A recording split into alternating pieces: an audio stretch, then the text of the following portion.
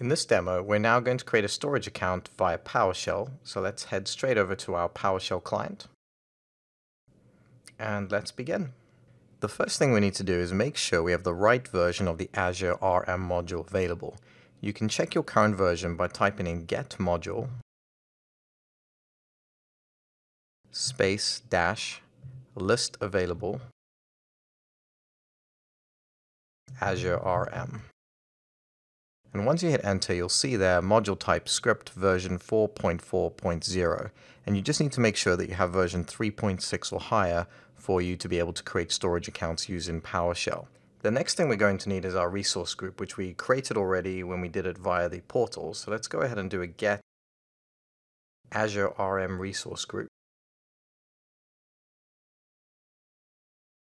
And we can see there that we still have our resource group, SL-storage, and the metadata being in North Central US. Let's go ahead now and store that resource group in a variable. So let's type $resource group name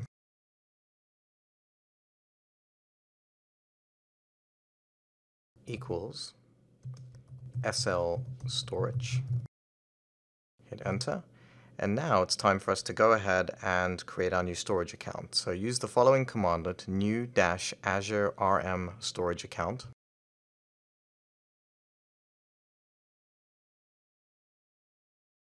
Then hit dash resource group name.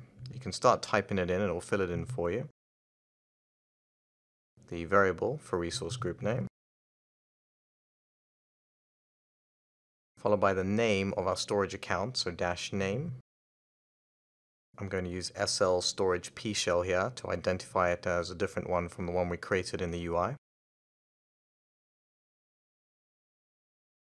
Now we need to define the location, so we'll use North Central US.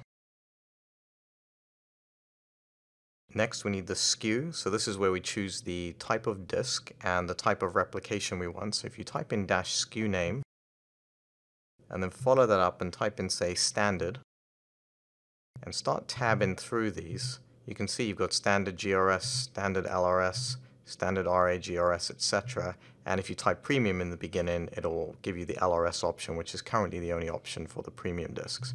But if we go ahead and choose standard LRS there, and then finally choose the kind, in this case we're going to use storage as opposed to blob. Go ahead and hit enter. And we'll fast forward here. After a minute or so, you should see that complete. And in a little while, you'll get a screen like this to show that everything's completed and there's some details around the storage account itself. But let's now just go straight over to the Azure portal. And if we go over to our resource group,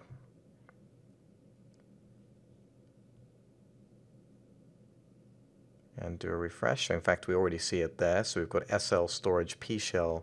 Select that one there. And we can see at the top that we've created a standard LRS storage GPV version 1 storage account in this case. And if we want to, we can use PowerShell also to upgrade that to version 2. But let's just go over and select configuration from the settings panel on the left. And there you'll see immediately it shows the account kind as storage general purpose version 1. And if we want to, this is another place we can simply hit upgrade. Go ahead and confirm the upgrade. And to do that, you need to type in the account name. So in this case, it's SL Storage PowerShell.